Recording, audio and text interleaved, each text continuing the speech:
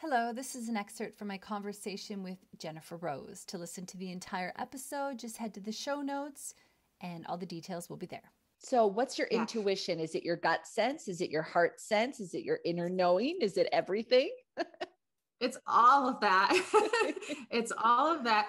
And it's also spirit, your own soul essence working through you all the time, because we're not disconnected from that. We kind of feel like we are, but we're not. So we're all naturally intuitive beings, and we've all had experiences where, say, we think of something and then it happens, or a person and then they call.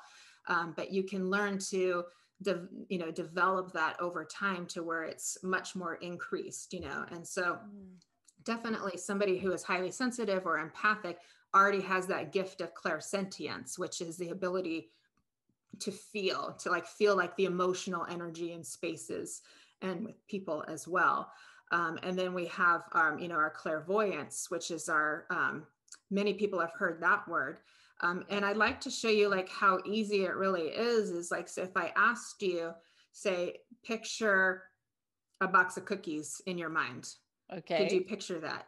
Or Yes. picture a rose in your mind. Would that be Yes. easy? You're using your clairvoyance. It's your I can mind's do both, eye. girl. I love cookies. I'm familiar with what they look like. So you've already used your clairvoyance. The only difference is when we're doing psychic work or mediumistic work is that spirit is kind of putting pictures in for us to give us information versus our mind then creating that picture. We're getting those pictures like from spirit, either mediumistically or, from the guides, or we're reading with the energy of the person psychically. And then we get the pictures that way. Okay. With clairaudience, that's our ability to have that inner hearing. And so if you ever had a song stuck in your mind before over and over again, have you ever had that happen where a piece of music was stuck in your head and you couldn't get rid of it? Yeah. Okay. Many times. So you're using your clairaudience, right? And so then the only difference when we're doing intuitive work is that that's going to come from a different source. It usually kind of comes through the imagination portion of the brain, but it's coming from a spiritual source. And they're giving us that piece of information so that we can understand it and how it relates to the client that we're working with, right? Yes. So we might get clairaudience. We might hear songs that might be connected with the person. For instance, a loved one of them have a special song that they shared, and maybe we hear it, or we hear the name of the person, or we hear other phrases or thoughts or things like that we hear using our clairaudience. And then we talked about our clairsentience.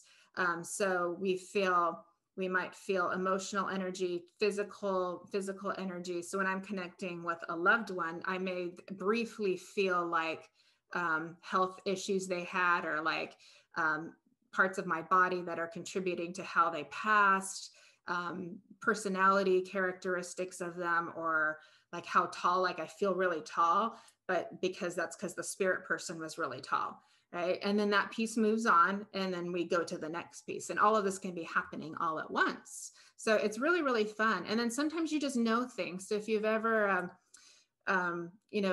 been looking for the answer to something and then just pops in and you have that, finally you remembered it, finally that aha moment. Or if you've ever worked on a paper back in college and you had to stop and you had to kind of like, be quiet for a minute so you could get the next few words or lines to come to write. You're using your like clairaudience, which is kind of like where the information just sort of drops in to your awareness. Like you just know it, but you don't quite know how you got it. You were not necessarily with other clairs. It's almost like it just like popped in through the crown chakra and there it is for you. So that's kind of like what channeling is as well, where it's just kind of coming in. They all have the ability to do these things, but we can practice them and increase them and enhance them.